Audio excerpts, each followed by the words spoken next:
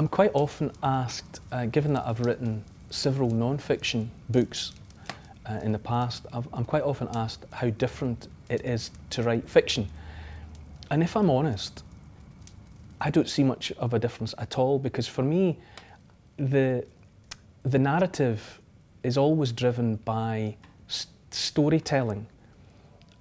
Clearly, works of history, works of non-fiction are dependent upon facts, and the works of non-fiction that I have written in the past have depended upon the facts. But for me, there has to be more, and that, you know, the narrative and the drama has to transcend the facts in some way.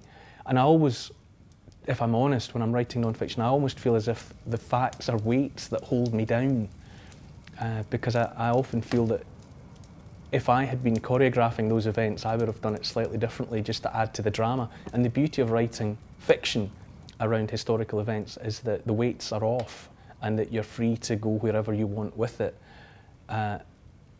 So in a sense, it's, when it comes to writing fiction, I'm able to give in to my natural inclinations, which is to get carried away, which is to me what fiction is all about. It's just being carried away by the drama.